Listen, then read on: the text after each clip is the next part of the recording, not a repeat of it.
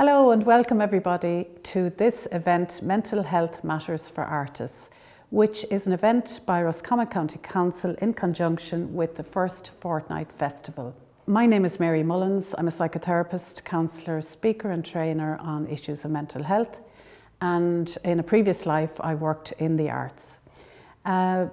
Today's event is very much a fusion, if you like, of the arts, in this particular instance writers and writing and mental health issues. We're very fortunate to have today with us three of the shortlisted writers in the New Roscommon Writing Awards 2020 and indeed the overall winner. So we will be hearing from those three writers shortly, and I'll just explain the format of today for you. I'll introduce the first writer, Byrne, who will read her piece to you, after which I will do a short presentation on loss, grief in times of COVID-19 and how it impacts on the arts and artists. I'll then be calling on the second writer we have here with us, Helen Cunningham, who will read her piece, Splitting Logs, and I will then go on to talk briefly about resilience and the importance of resilience, particularly in these times. And coming up to the end, then I will ask Margaret Deehan to read her piece, The Awakening. Following all of that, we will have a brief discussion between the writers and myself just on their pieces, and we'll be pulling out strands of mental health issues from the three pieces. And now I'd like to invite Byrne, the overall winner of the 2020 New Roscommon Writing Awards, to read her piece entitled Life. Life. Roscommon Jail, Connacht, Ireland, 1807. They say I killed my son. That's why I'm here. My other boy died still a babe. We buried him on the road. I couldn't tell you where now. All I know is that the fields were sparse and lumpy, and there was a tree. I remember that, a large oak tree. We left him there, barely a hand's breadth of earth above him, a broken little sparrow of a thing. We'd sat a while after that, Porrick and myself. He climbed into my lap. I stroked his head, wisps of hair coming away in my hand. There were blotches on his skin, and his breath was as foul as a slop spot. I cursed my dead husband. He'd been older than me, already 2 wives buried by the time we married. He had some land though, a few cattle. Still, I'd go limp when he'd crawl in beside me, pretend to be asleep. He remembered the great hunger of the 40s. It made him mean. He caught me once, throwing potato water to the pigs. I remember the smell mostly, the heavy stench of rotten grain as he pushed my face into the swilling mush. I was glad when he died. He'd left instructions for his wake with the priest and coin enough for a decent send-off. I drank and ate and keened until my stomach bulged and my eyes grew raw with effort. The sheriff's men arrived a few days later. We were to leave. No rent in months. I begged, pulled at a booted leg. I'd sell the cattle, kill the pigs. Not enough, he'd said, kicking me to the ground. A crowd had gathered. Someone pulled the childer off me. Get up, Betty, come on now. Gather a few bits before they knock the place to the ground. I might have moved, tried to stand, but I was on my knees when the thatch went up. We stayed the night in a barn. We slept in ditches, only the dark above us. I'd saved a small cooking pot from the house. 'Twas all I could carry, with Seamus tucked against me, crying and moping for the breast, and a small knife. I made broth from nettles, mushrooms and things. I'd send Porrick to find milk. But it was never enough, the little bit he got. Seamus stopped crying after a while, but his head would hang funny and he'd look through me. We weren't long on the road when he died. I didn't notice till I felt a chill on my neck, it getting cold without the scrap of his breath again it. I said nothing, just kept on walking. The leaves of the oak tree were ruby, like crushed velvet. Up close they were thin and veiny, like the back of my hands. I put Seamus down, started clawing at the earth. Porrick helped me. We didn't speak. We covered the ground with as many of the fallen leaves as we could find, just to soften the look of it. I scratched some swirls into the bark. Then we slept. We were heading north. I took to carrying Porrick for a bit. He didn't stop me. I washed his feet at night, after I'd stuck his blisters with the hot blade of my knife. We kept to the river. I knew where I was going now. My husband had a son up in Roscommon somewhere. Owen, his name was. They hadn't gotten on. My husband used to curse him, so I guessed he might be all right. He'd gone back to his mother's kin after she died. My own parents were dead. I could think of nothing else. We had water aplenty. We'd tried to wash, but we only had the clothes on our backs. I could smell the growing sweetness of our stench. It drew the midges. They'd rise in a cloud at evening coming off the river. In your ears they'd get, or down your neck, or in your hair, drive you mad with itch. I don't know how Porrick did his bit of fishing, the way they swarmed about him, but he'd stand, still as a heron, not moving till something flashed in the water beneath him. There'd be evenings too he'd get nothing, and I'd have to call him, 'cause he'd go into a sort of a trance, and I was afraid he'd vanish into the greyness that fell with the dusk and be gone from me too. But he stayed with me, my silent boy, though his flesh shrank and tightened around him and his eyes grew large and dull. The road got busier as we moved away from the lake. We passed a few scattered cabins. There was a smell in the air, thick and meaty like a herd of cattle, that turned my stomach. The broken walls of a castle rose in the distance. Plumes of turf smoke dirtied the sky. I stopped, not wanting to get too close with the night nearly on top of us. There was a lane ahead, a narrow turning off the road. 'Twas there we found it, a knocked asunder little place, but it had a roof of sorts and 4 walls and a door that limped on its hinges, and that air of neglect that told me that there'd be nobody looking to turn us out. I roamed the ends and the streets looking for Owen.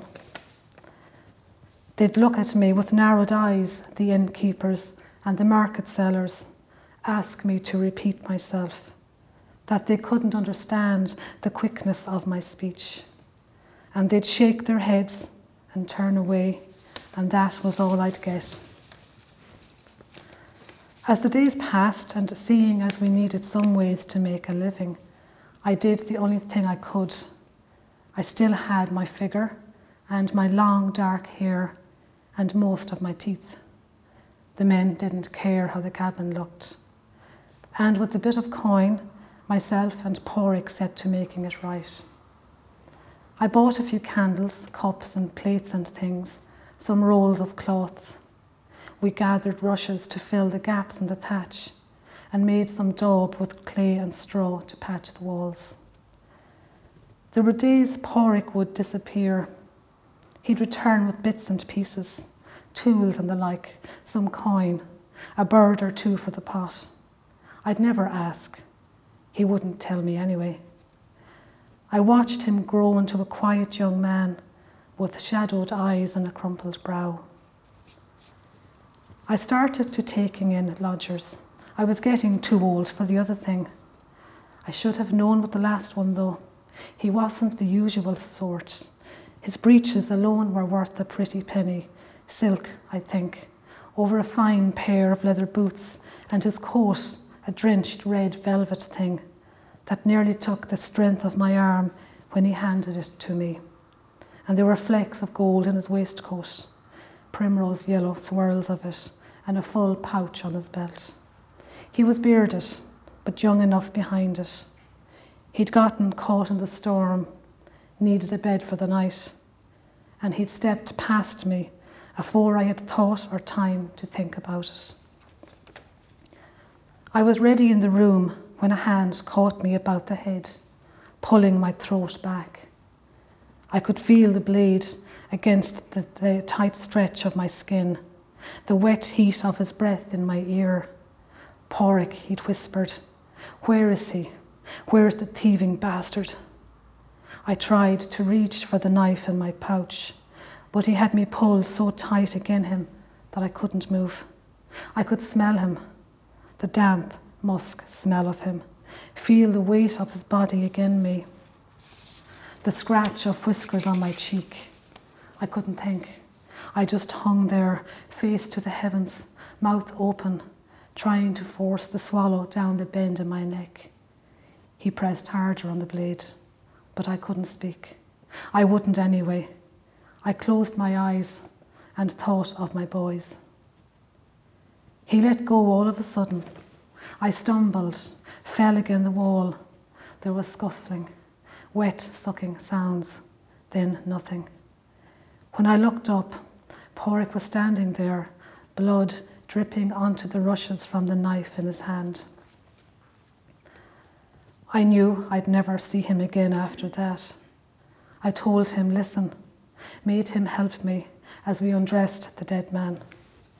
I cleaned the blood off the waistcoat with some salt and water. The clothes were a good enough fit. There was coin aplenty in the pouch.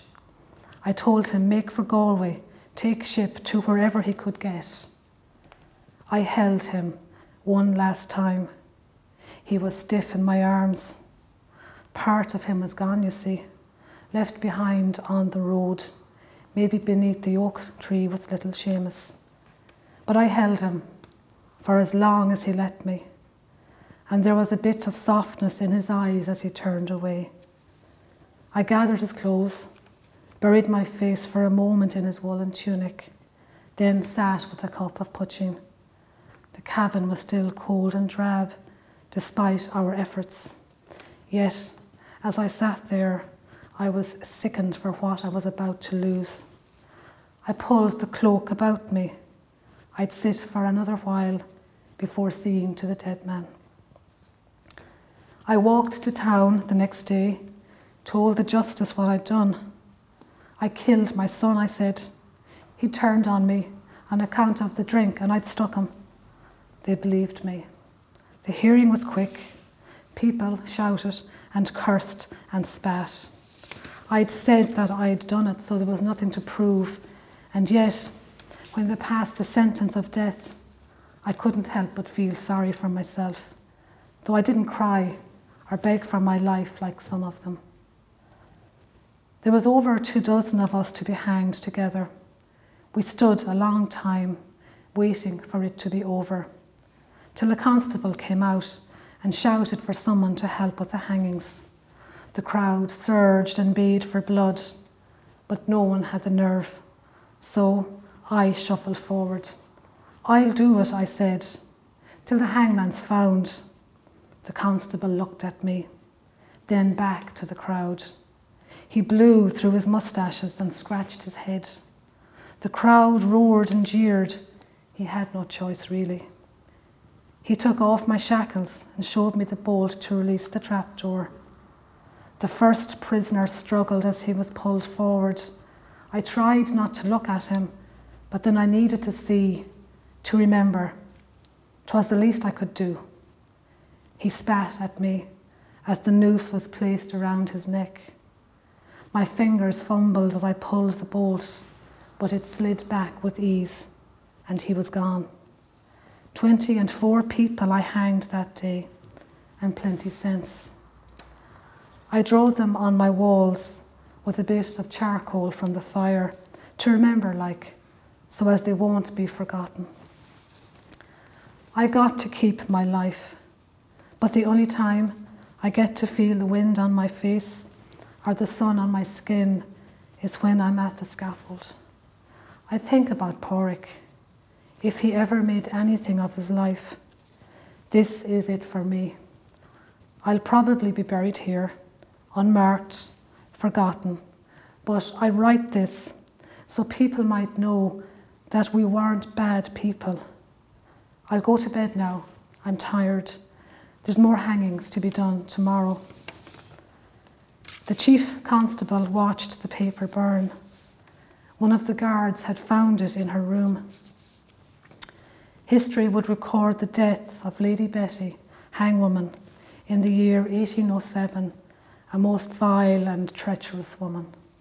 Thank you very much, Anne, for a beautifully written piece. A very well-deserved winner of the 2020 Roscommon Writing Awards.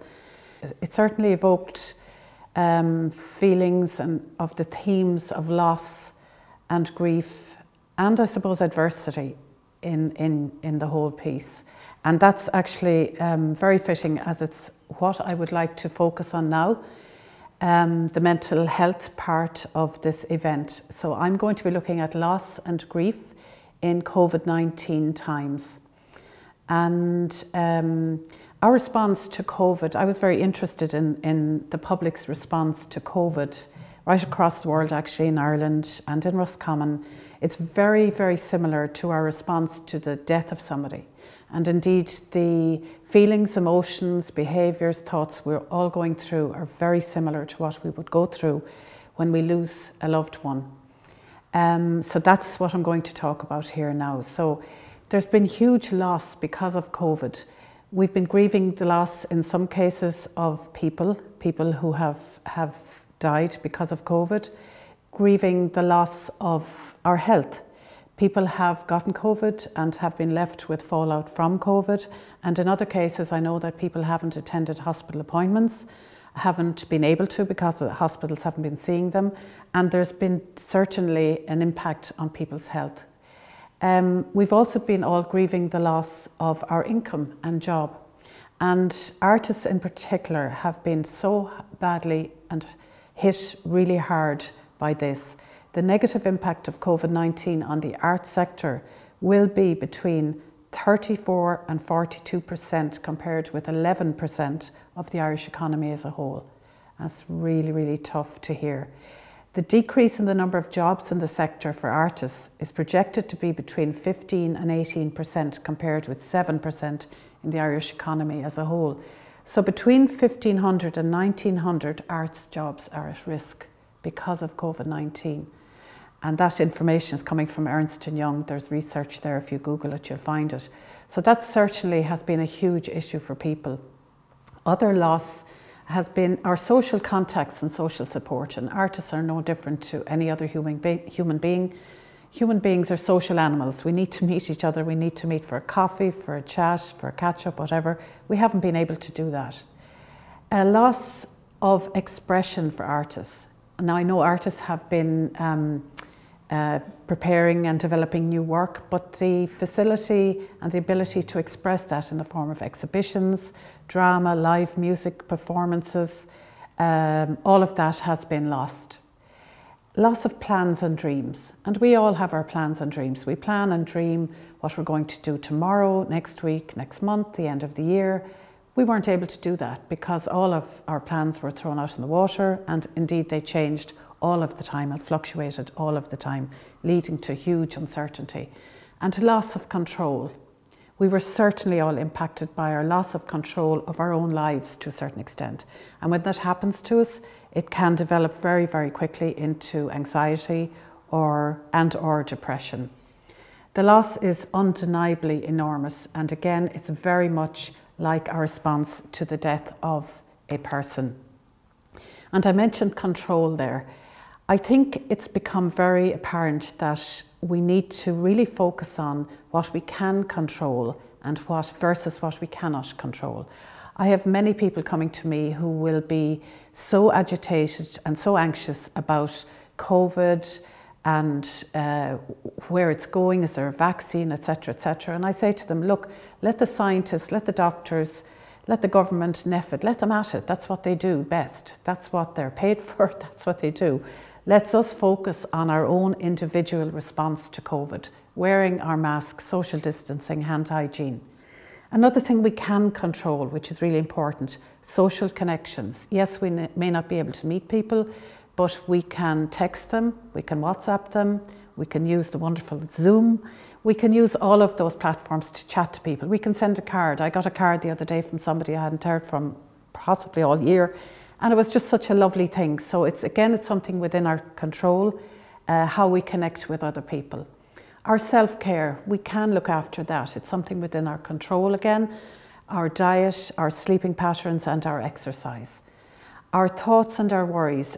And sometimes I think when people are faced with uncertainty and uncertainty about the future, their thoughts and worries run away with them. And they begin to overthink, ruminate over the past, and worry excessively about the future. And this is only going in one direction really, and that's anxiety and perhaps depression. So it's really important to catch that early, and this takes a bit of practice, but is manageable. Our home, we have control in our home, and by that I mean we set boundaries. We should set boundaries in our home. Who can visit, who can't visit? If you're visiting, do you call first? By putting simple steps in place, such as setting and maintaining boundaries in our professional lives and in our personal lives, we get a certain amount of control back. So I think it's just important that, to realise that we teach others how to treat us. So the way we behave encourages other people to treat us like that. And the reverse is also true, you know. So if you keep saying yes to somebody all of the time, they'll keep coming after you for stuff. So I'm talking about this in terms of what we can control and what we can't control, and how important that is in these uncertain times. And going back to Anne's piece, which was very much about loss and grief, our response to COVID, as I said, is very much like our response to the death of somebody. And we do go through various different stages. There are many theories of grief. And one of the ones that sits very comfortably with me is the 5 stages of grief. And the first of those stages is denial. So I found it fascinating when we were faced with COVID initially back in March of 2020, how people denied that it was happening at all. And this was such a natural process, really. People didn't realise they were doing this, but they were ignoring COVID to a certain degree at the beginning. It won't happen in Ireland. They were coming up with conspiracy theories, this is just the government's way of controlling us, etc., etc. And they were using excessive behaviour, excessively eating, there was the so-called COVID pound, excessively drinking.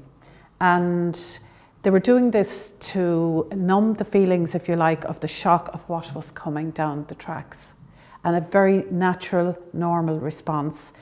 But people quickly moved on to being very angry. And this is the second stage in the process of grieving a loved one. The same thing was happening with this loss in terms of COVID. People began to get really angry.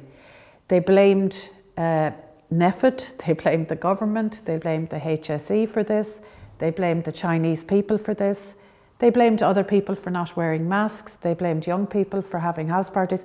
Everybody was blaming everybody else. And again, this is a very natural process in terms of grieving loss. People like to blame somebody, they get very angry. People protested, was another way of venting their anger. They went to Dublin, protested against wearing masks. People took to social media and talk radio. And I, for one, used to listen to the radio a lot at the beginning of this, back in April and May, when the weather was beautiful and I was in my garden. But I had to give it up because there was so much anger being vented all of the time. I just thought this wasn't good for my own mental health. And I suppose a really sad part of all of this anger, it was directed, unfortunately, at family members, vulnerable family members. And the rates of domestic violence have certainly increased in 2020. And I noted that there was a lot of reference to violence and domestic violence in Anne's piece as well. And a new report from Safe Ireland in November shows that a total of 3,450 women and 589 children who had never contacted a domestic violence service before had now looked for safety and support from abusive and coercive control during the first 6 months of COVID. So that equates to 19 new women and 3 children every day. So that's really, really distressing, and is a horrid fallout, if you like, from this pandemic. People have been and are still very angry. So we move on to the next phase, which is bargaining, and this is the third stage in the grief. If I do this, then that might happen. Maybe if I do this, this won't happen. So people, again, I found it really interesting. With the lockdown levels, we all said, well, if we do what we're told and if we don't go here and don't go there, maybe the virus will go away. Maybe it'll go away. This is all our innate response to try and keep us sane and safe. We distracted ourselves with new skills, baking, cooking, knitting, exercise, all of this. Anything to, again, distract ourselves from the reality of what was happening. We said if we work from at home, we don't have to go out, maybe we won't get the virus if we shop online. So people were saying, if I do this, then that. And that was fine and good for a while. And then reality kicked in with the second lockdown. And people began to see that this was a long-term thing. It was no longer short-term. And people can put up with short-term pain for long-term gain. But it's difficult when it goes on and people see no end in sight. There is a vaccine coming in place now, and we have hope in terms of that. But this fourth stage in the grieving process is called depression. And it's called depression for a reason. It's when our feelings get depressed or pressed down, and we find it difficult to be happy and to be optimistic and to be motivated. The novelty was gone, the second lockdown. There were no holidays, no weekends, no day trips, no cinema, theatre, concerts. Artists were really, really struggling and have been struggling since that second lockdown. People got cabin fever. They were sitting on top of each other all day long with the same people. And a similar thing happened to people as happens at Christmas time. People are lovely for a while, and after a while you kind of have enough of them and you want them to move on and wherever. And it's just very difficult because these are unnatural circumstances. And then the winter set in, and the gloom and the cold and the dark and the never-ending dark. And of course, there are a number of people who are affected by the seasonal adjustment disorder syndrome. When the seasons adjust, a certain percentage of people get what's called SAD, and they need the light. So again, this wasn't helping. And this depression in the stage of grieving is a normal response, and people move through it and move on to acceptance. However, what happened during COVID was people got really stuck in this stage of depression, and their grieving depression turned into clinical depression for a lot of people. They found it very difficult to be positive about anything, to be positive about the future. So numbers of people with depression have increased, and the number of people getting prescriptions for anti-anxiety medication, antidepressant medication, sleeping tablets, that has all increased. Anxiety is another byproduct of all of this. People are much more anxious than they had been in the past. And of course, the danger with this is that if you are in a state of chronic stress or anxiety for a long number of time, it can turn into depression. The final stage that people reach when they're grieving the loss of a loved one, in this case grieving the loss of everything that we lost during COVID, is acceptance. And that's where we would hope that people would come to, accept that there is a new routine, there are new work practices. We can use Zoom, and Zoom is indeed for me a blessing. It's also equally a curse because it works and it doesn't work. But it has allowed me to keep in touch with people all over the country and abroad and all over the world. We have WhatsApp, we have Team, we have other platforms like that. We look after ourselves we accept that we can't go to gyms anymore, people who go to gyms, but we can do stuff at home, we can go for a walk, etc. So I suppose the biggest part of this acceptance phase is resilience, and whether or not people are resilient. Resilience, really, I've often thought, is when you're hit by something again and again and again, and you get up again and again and again. And people have discovered their levels or not of resilience during this pandemic. And I will be talking shortly about resilience and the importance of resilience and how to develop resilience. But first of all, I would like to ask Helen Cunningham, a runner-up in the 2020 Roscommon Writing Awards, to read her piece, which is called Splitting Logs. Splitting logs.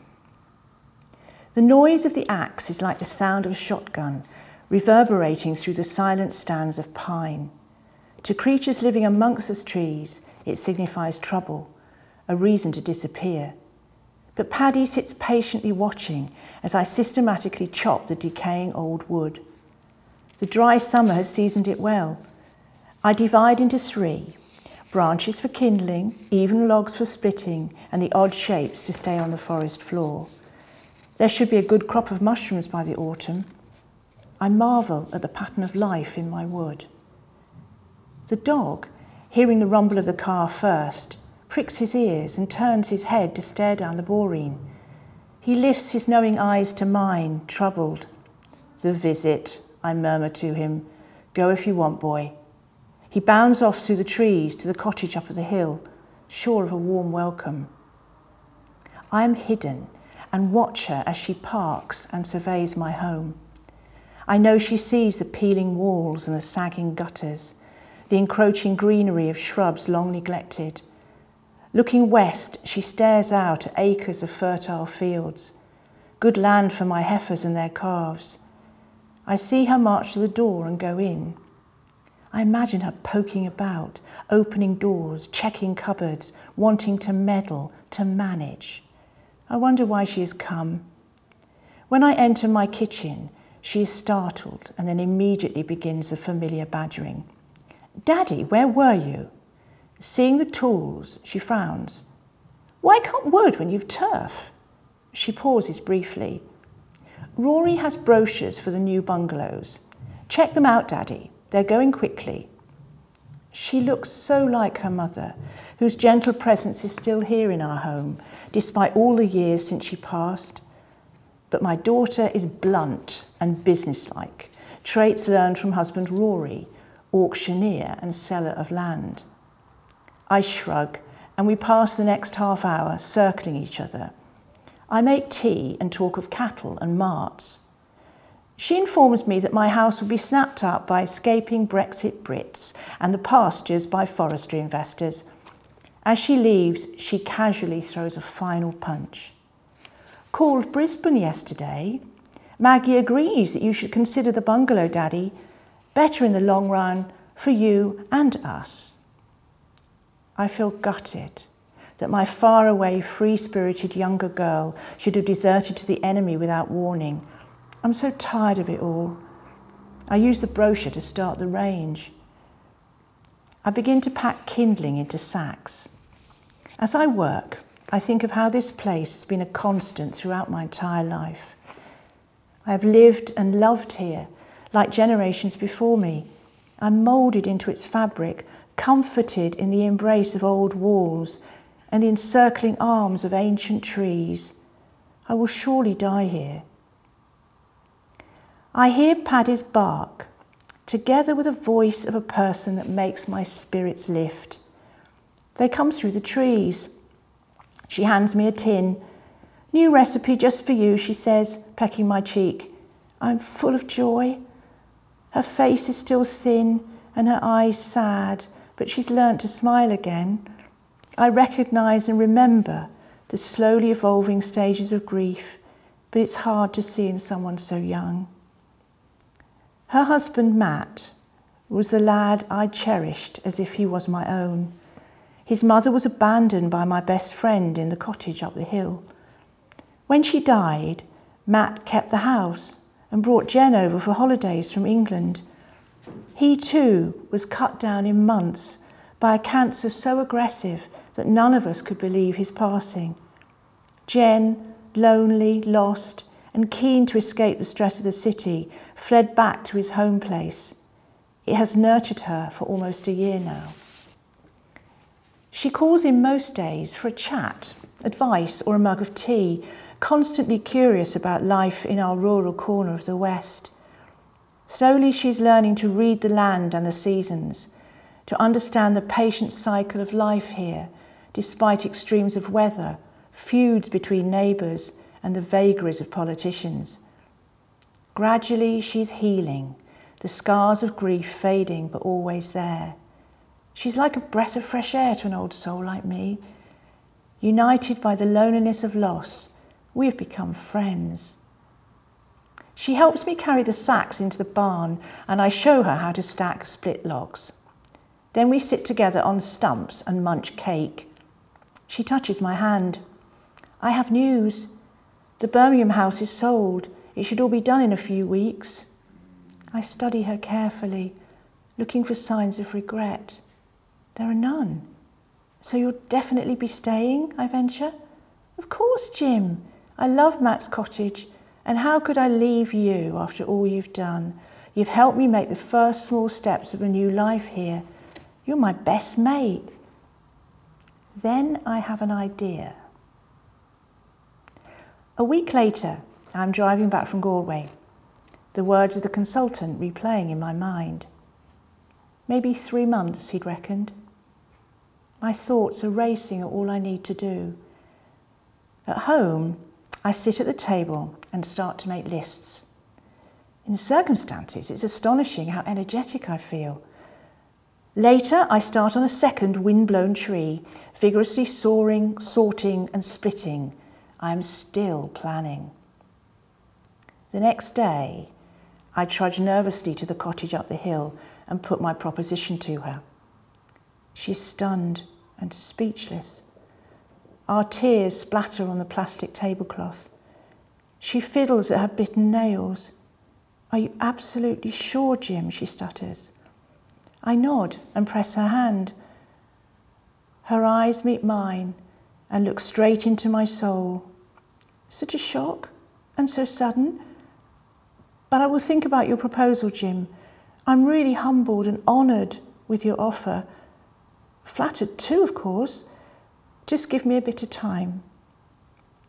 For days I wander and worry, anxious that I'm being a fool. What would everyone think? Had I messed up the only genuine friendship in years by being rash? I walk amongst the trees, searching for strength in their solidity and resilience. Where the wind has toppled them, young saplings grow from the debris. Sunshine illuminates hidden tracks, as if showing me new paths to follow. She finds me sitting brooding on a stump. Yes, is all she says. I look down so she cannot see the wetness on my cheeks. I'm happy. We sign papers in the solicitor's office with shaking hands, and then I take her for lunch at the hotel. I make a joke about being worried that she would evict me from the house, but she doesn't laugh. She's anxious about my daughters. I try to reassure her. There's no hurry. They'll find out in time, I say. In the autumn, they all gather in the church. Jen sits amongst the neighbours and watches the two sisters in the front pew. Neither of them gives her a glance when they file past, and she is relieved. They will share her money from the Birmingham sale, so will have no reason to dispute the actions of their father in those final few months. The scars of loss have split open once more, and she has no energy for a fight. She is fragile. In the evening, she looks down with sadness on his house from her own and strokes the soft head of the old dog. He was a good friend to us, wasn't he, Paddy? And clever and wise. I think he was really content with the way he sorted everything out in the end. We cannot let him down. She knows what she must do.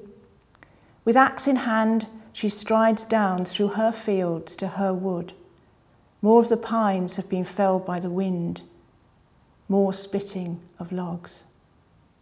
Thank you very much, Helen, for that beautiful piece. I suppose when I was reading your piece, I was struck very much by the theme of, again, loss, but also of resilience in your piece, and how nature can provide us with resilience if we just, I suppose, are aware of and accept that it's there.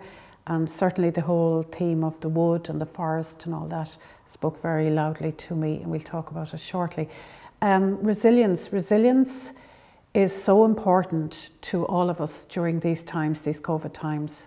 It's important to artists, it's important to all of us. I suppose what I'd like to say about resilience is we cannot change the fact that life throws all sorts of things at us. However, what we can do is change how we respond to all of these challenges, and that is really what resilience is. So the awful message is that life is unfair, and there's no doubt about it. It seems really more unfair to some people than to others. So the quicker we accept this, the quicker we can move on with doing something about it. And yes, the whole pandemic and COVID, and I heard people saying, oh, this is so unfair, we want to do this, this and this. So step back a bit. Again, what I said earlier, focus on what you can control, leave the stuff you can't control out, and try and develop your own internal strength so that you can face off stuff that comes at you. So resilience is really important. It helps us stay calm under pressure. It helps us to reduce and better handle anxiety. And certainly anxiety has been a huge issue during this pandemic. It helps us experience less depression as well. Because if we're in a good place mentally, and if we work on ourselves preemptively and preventatively, we don't need to come to a place where depression has taken over or where anxiety has taken over. And that's a lot of what I am very interested in, is the whole area of positive psychology, in preventing us getting to that stage when it becomes distressing. Resilience helps us identify and solve problems a lot easier, because if we're very anxious, that some people will say to me they're so anxious that their head is in a fog and they can't think clearly. This is a very normal, natural reaction from having too much adrenaline flow throughout your body. Your brain actually cannot focus that well. Make better decisions. If you're resilient, you can make better decisions. Again, this is going back to when you're very anxious. You cannot make decisions very clearly when you have a lot of cortisol and adrenaline flowing through your body because you're anxious. So it's how we respond to what happens to us that impacts on how we go on to live our lives. Human beings have an inbuilt capacity to survive tough times and to go on to thrive. But we need to, I suppose, believe in ourselves and tap into that and work at it. It's like learning a new language. It's like learning a new musical instrument. We've got to actually work on this. People go to gyms or they exercise to build up their body, and they do it over and over again because they know they have to. We should be doing the same for our mental health, working on it. There are ways to work on it. So we need resilience to bounce back not only from major mishaps, but also from smaller daily challenges we face in everyday life. And it's amazing the number of people who say to me, Mary, I can cope with something awful going on in my life, like somebody getting ill or somebody dying, whatever, but they cannot cope with the small things like the husband forgetting to fill up the car with diesel and you run out on the way to school, or the carton of milk spills all over the floor. The smaller things in life, it's amazing that people do not have that resilience to cope with those. And they will say to me, yes, I can cope with the big, but not the small. And that's, again, going back to anxiety. If anxiety has taken over your life, you can focus on a huge, big event happening. That's nature's way of protecting us from being eaten by the tiger a long time ago. But it's the anxiety that's filtering in and threading through our lives with the smaller things that we need to watch out for. So why are some people better at coping than others? It's to do with our childhood, of course. I sometimes smile because everything inevitably goes back to our childhood. It's nature and nurture. Some people are built predisposed to being able to handle crisis better and to be more resilient. But there's no doubt about it that we're products of our childhood. And if we've had a particularly difficult childhood and resilience wasn't demonstrated by our primary caregivers, we will have issues with resilience, developing resilience later on in our lives. So there is no doubt about it that our capacity to cope later on in life can come from our experiences as a child, and that's a huge amount of the work that psychotherapists would focus on. So how do you become more resilient? As I said, it's like learning a new skill, it's like learning a musical instrument. It requires practice. So we need to change the way we think, because the same old thinking leads to the same old results. And we need to change the way we behave, because doing things the same old way leads to the same old results. And I often say to people, you know, if you're not changing your behaviour, you're choosing that behaviour. So if you're not getting up off the couch every day and just going for a small walk, if you're staying in bed all day, if people have depression, sometimes it's very difficult to even motivate yourself to get up out of bed. But if you're not doing that, you're actually choosing that behaviour. And sometimes when you look at it like that, it allows you to see that you do have a choice here. You actually do have a choice in trying to promote your own positive mental health and resilience. So often when we're faced with difficulties, we try to change the external factors. We'll try and change everything else around us, forgetting that if we changed ourselves for the better, we would be able to cope so much better with the external factors. We often focus on fixing the external problems in order to make ourselves feel better inside, and while it's important to develop the wisdom and life skills to create change in our external environment to the best that we can, it's actually more important to learn to cope well again and again and again, and that's what resilience is. And thinking, feeling and behaving are all linked, and a huge part of coping well is shifting how we perceive the so-called disasters, particularly the smaller ones, and how we respond. And again, counsellors and psychotherapists would do a lot of work around that area. It's not for today though. So finally, I suppose what I'd like to say is everybody will experience or has experienced loss in their lives. Grieving is a natural reaction to loss. It's nothing to be frightened of. People will come to me and they'll be very terrified by the feelings they're going through with the loss of somebody or loss of something. It's a natural reaction. It's how we cope with it. And indeed it is how we cope with it that is the important thing. The stages of loss and grief are normal. It's just when you get stuck in one that the problems and distress arise. And the one that people mostly get stuck on is the depression stage. When they've accepted that this is the new reality, the anger has gone at this stage, they're no longer denying it with drink, excessive drink, etc. The lockdowns were grand initially, but then they're stuck at this. Is this it? And that's the time when you really need to pull on your inner resources, and that's where resilience comes in. So with that, I'd like to now invite Margaret Deehan to read her piece here today. Margaret's piece, again, I think touches on resilience and loss. It's called The Awakening. An awakening. Dearest darling daughter, 5 months later I'm sitting here now on our favourite seat, out on the landing window, looking out through the billowing white curtain into those ever-changing skies.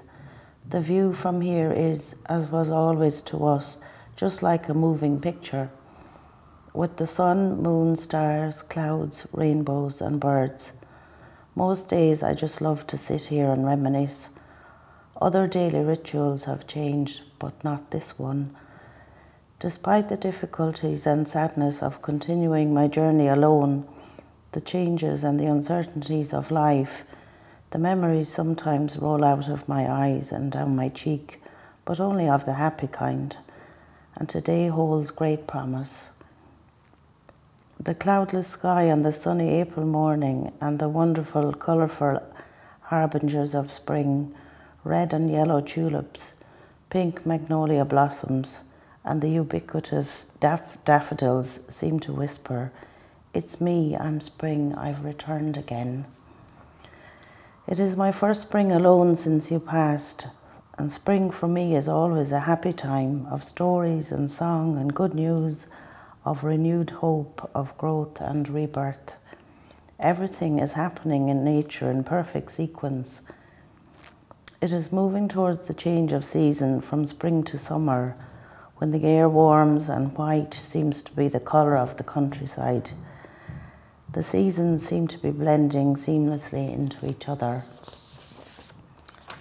At this point, I have experienced all of the 5 stages of grief: the denial and the overwhelming emotional roller coaster state, the anger as reality set in and I faced the pain of my loss, so frustrated and helpless, the bargaining stage, the if only and what if, and then the depression and dark hole swallowing me up, and sadness of feeling a part of my heart is missing, and crying and sleep issues, and now the acceptance of the reality of my loss when I feel able to begin to move forward.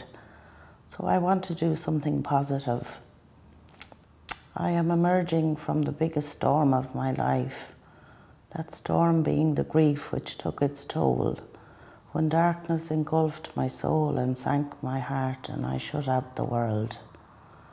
But I am ready now for a new chapter in my life. I'm going forward fearlessly, like guardian angel Michael. I envisage pulling his protective blue cloak around me.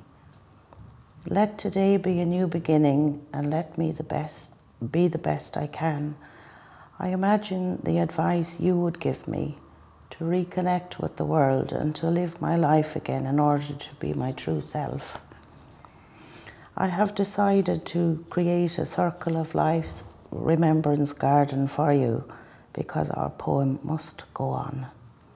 I want to celebrate the circle of life by commemorating the 5 stages in the journey of life: the gift of a new life, the nurture of the child in the sanctuary of the family, the release of the young adult, life's journey itself and destiny, portrayed by worldly experience, never-ending, signifying the never-ending cycles of birth, death, and renewal in nature, even though your journey was cut short. My eyes are then drawn to the hawthorn tree in our lower garden with its 5 petal blossoms. In Celtic mythology, it is one of the most sacred trees and symbolises love and protection. It is also known as the fairy tree because the Siada lived under the Sciacall as its guardians.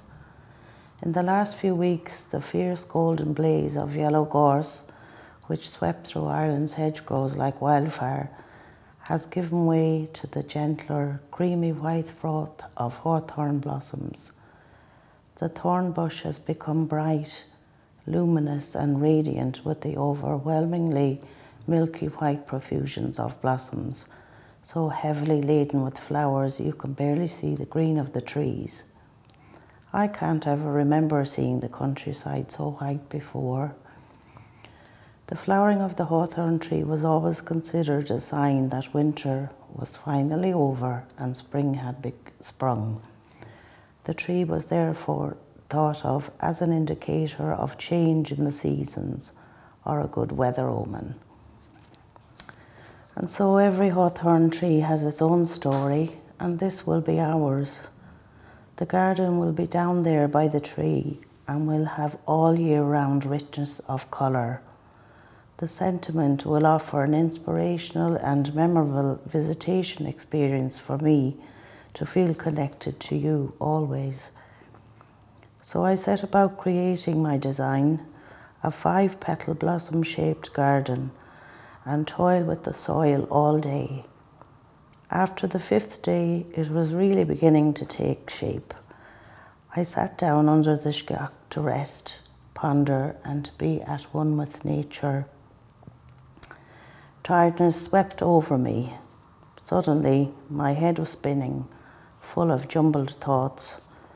5 days of toiling with the soil, 5 months since you have passed on, 5 stages of the circle of life, 5 stages of grief, 5 petals on the hawthorn blossom. Sparkles of rainbow-coloured dust appear and dissipate before my eyes as I feel myself nodding off into a reverie, as if spiralling through a vortex and being drawn towards the brightness and the lure of music and song. My reverie tells me that I have arrived in a happy place with lots of lovely, jolly little people. I approach with curiosity and open wonder, observing and listening. Everyone is dancing and singing. And there you are, playing Ring-a-Ring-a-Rosy with your young friends. You look ever so beautiful and happy as you dance barefoot and carefree with your friends. You are like a fairy princess. Your hair is pretty with white blossoms in it as it floats in the warm, gentle breeze and swirls around your face. And you are wearing a floaty white dress.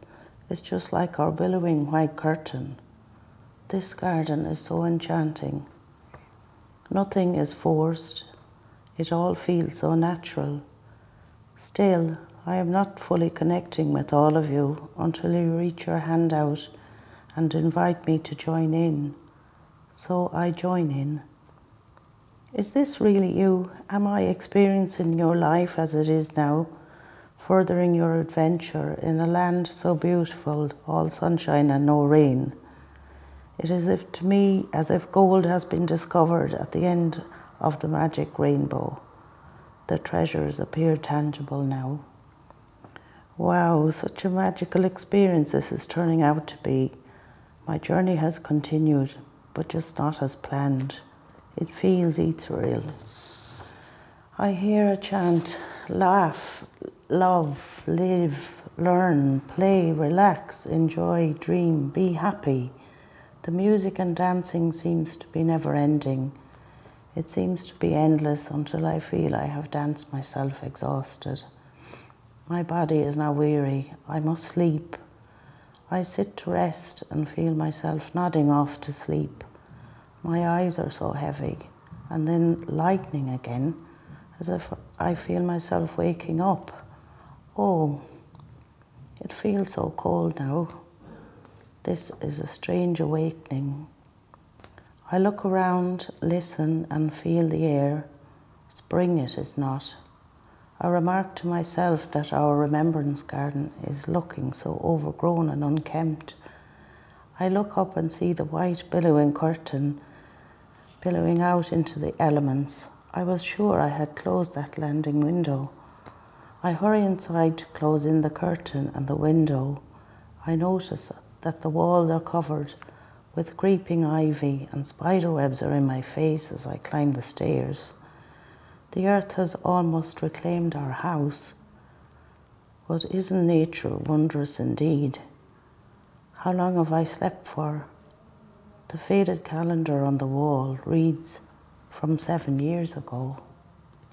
Thank you so much, Margaret, for that beautiful piece. I found it really intriguing, particularly the last paragraph, I suppose.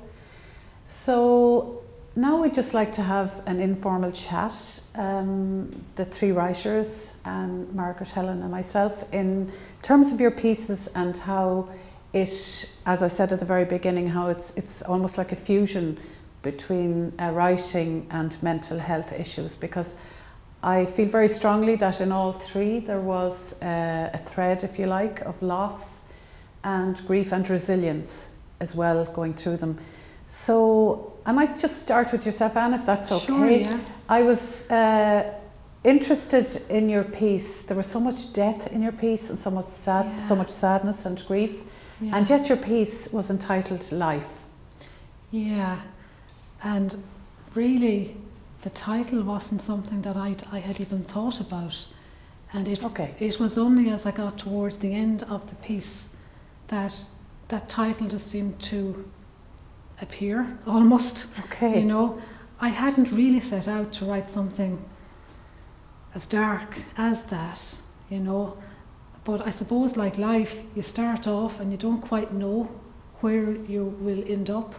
So true. So I just let the journey take me wherever. do you know? And I suppose really looking back on it, there's death in it, there's darkness, but I think there's also a thread of hope almost, because life can throw so much at us, but yet the theme probably is to keep getting back up, you know. If you've got something in life that you need to fight for, you know, I think that will give you the strength to get up, carry on. And you know, don't think about what the next knock will be. Try and just enjoy. Look at, I've gotten over that. I'm back on my feet. Yeah. Let's just move it onwards, you know. And your main character certainly had to do that, Lady Betty. Yeah. My God, she was, everything was taken from her, thrown at her, taken from her. Yeah. And until the very end, where she, it really struck me, you said the only time she felt the sun and wind on her skin was at the scaffold. Yeah. And I thought, my God, how powerful, you know. Yeah. That was a huge price to pay for having the sun and wind on your skin. Yeah, but at least she survived. She had life. Yeah. So, like, I suppose going back to the title, for her, holding on to life was important. Yeah. Do you know? Yeah. So whatever obstacle, she wanted life. You know, she was still alive. You know, she could still experience the wind on her face, the sun on her skin. Do you know? And also, her sacrifices meant her own boy had his life also. Yeah. So I think for her, that's right. That was the thing she was hanging on to. She sacrificed her own freedom to give it to her son. So she was giving life there again. Pretty much, yeah. So I suppose you can tie the title back to that also. Yeah. You know. And I'm reminded very much of Brendan Kennelly's poem, I'm sure you know of it, Begin, just one line. Though we live in a world that dreams of ending, that always seems about to give in, something that will not acknowledge conclusion insists that we forever begin. And I think that's very much in keeping with what you're talking about there. And with you, Helen, you know, I think there's a drive or something innate in human beings that we're not even aware of that drives us forward no matter what the adversity. So I think, and I suppose that's about resilience really, isn't it? And your piece certainly had a lot of resilience running through it. Would that be a fair assessment? I agree there. Interestingly, when I wrote this piece, and the more I've read it, I've realised that instead of the man, the old farmer, being the chief character, in a way he's an equal character with the young woman, Jen, because both of them show resilience, both of them learn from each other. She especially lost two people very rapidly, and she has scars, but she's learned how to be resilient after the loss of her husband, that I think helps her cope better with the loss of her friend. And she makes a decision, as she's done before, to take on his farm and to take on his dog. And the dog, of course, is very important as well. Yeah, and I think the whole thing of nature, animals, and nature is very, very strong in your piece as well, Margaret. But in your piece, Helen, I think the whole thing about the wood and the trees and life and death. You know, wood is supposed to be a dead material, and yet it's growing. It's constantly evolving, and I'm very lucky because we have some woodland near our house in Roscommon. And I find walking and working among those trees very therapeutic. There's a whole world there that you don't really know, that carries on, is resilient, evolves. And I think that should give confidence to people when they're very down. And certainly the COVID restrictions have affected all of us. I certainly empathise with a lot of what you said about that. Okay. And especially in this time when the days are so short, in the west of Ireland, they're very grey, there's little light and not much sunshine. Very important that you go out and actually engage with nature in some ways. Yeah. Yeah. I think it would help people get through it. I agree with you. There's a whole new focus now on something called ecotherapy. It's where people actually are prescribed to go outdoors, and it's not jogging 20k or any of that stuff.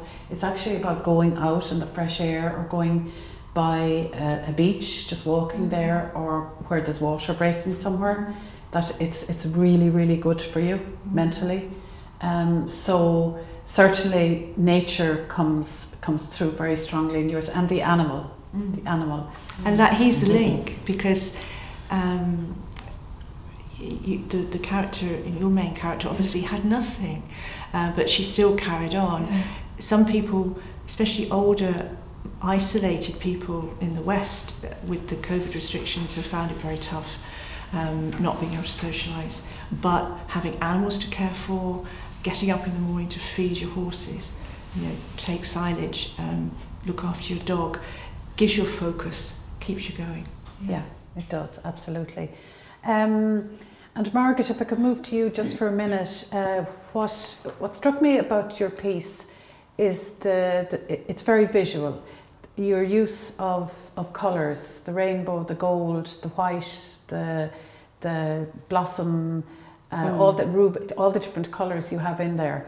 And was that something that you intended putting into your piece when you were writing it, or did this just happen to you?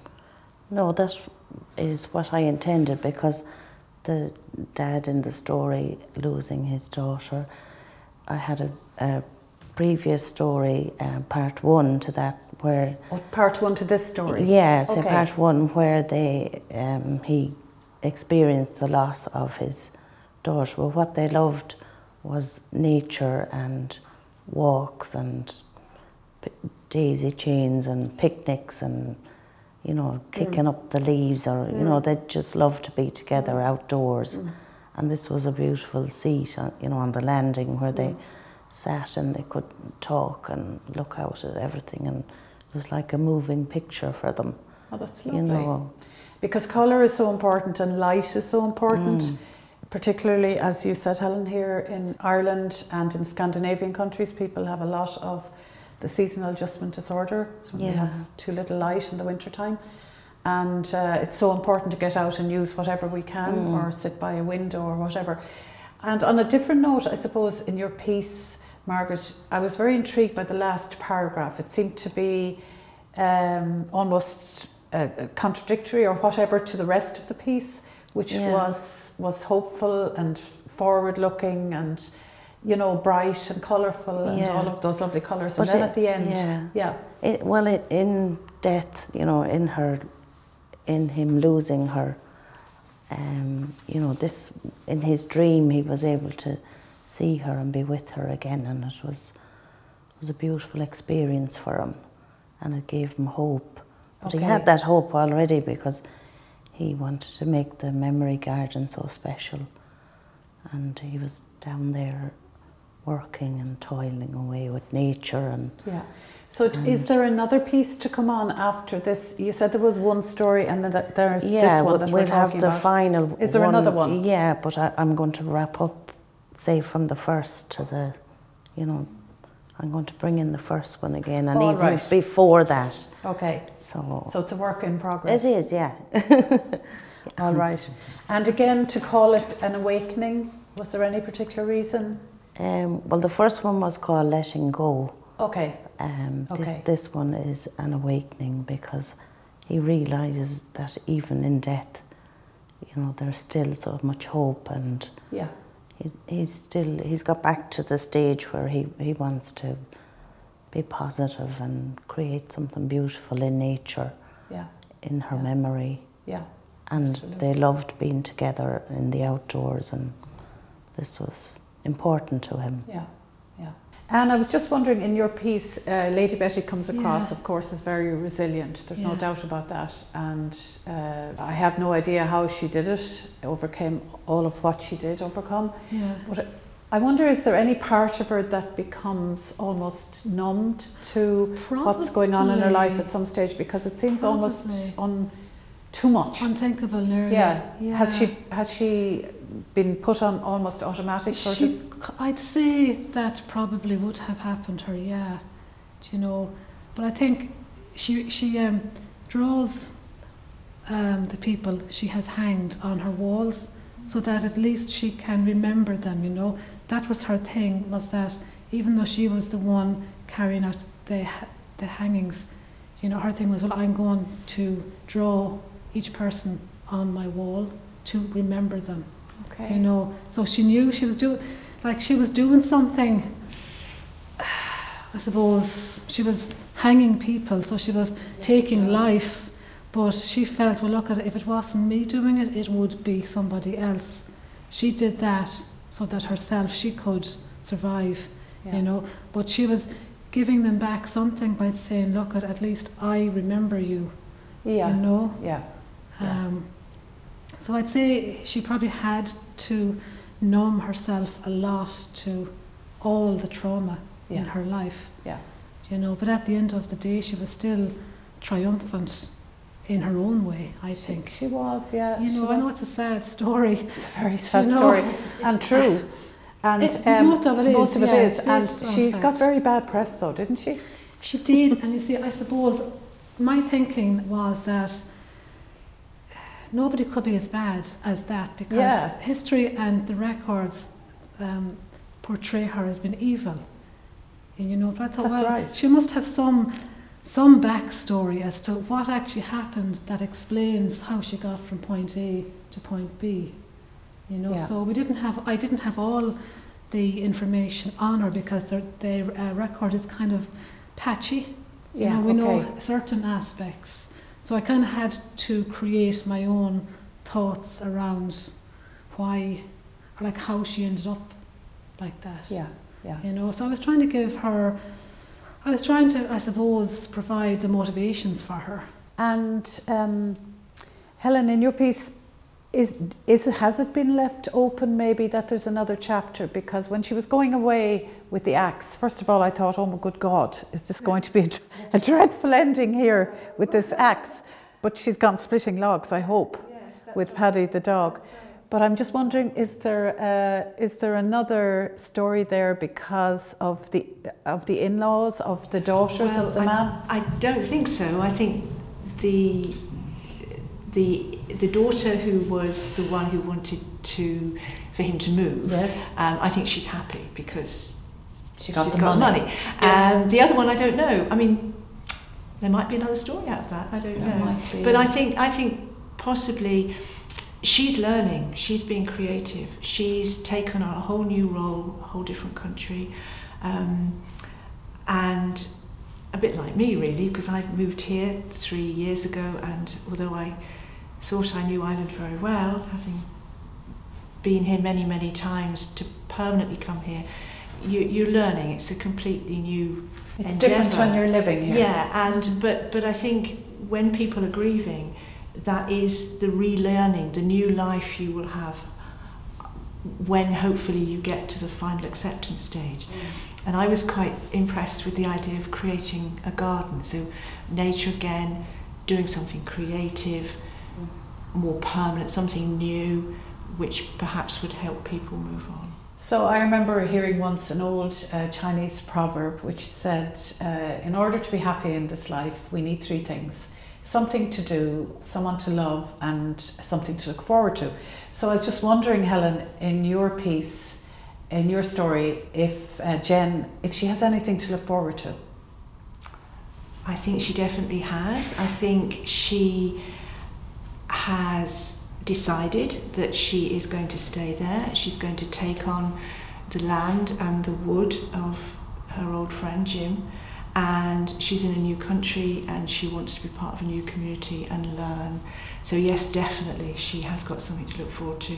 And I think she's taken on board the resilience of the wood and how you can use a wood and nature to get through things. That's it, exactly. Couldn't have said it better myself. And I suppose that's a really good place to finish. So what we were looking at today through the lens really of your beautifully written pieces were issues of mental health. And during this time of COVID-19 and all the loss that has occurred, and particularly for artists and the arts community, how their lives have been devastated. So yes, loss and grief, but there's also the capacity for people to have resilience. And I think that came through very strongly in all of your pieces, the huge amount of resilience that people have and that they find somewhere within. And yeah, it's about that, I suppose. It's about making the most of what we have, taking control of the smaller things in life, and looking at things maybe through a positive lens instead of a negative lens. So I'd like to thank you all very much, Margaret and Anne and Helen. That was really, really good. Thanks so much.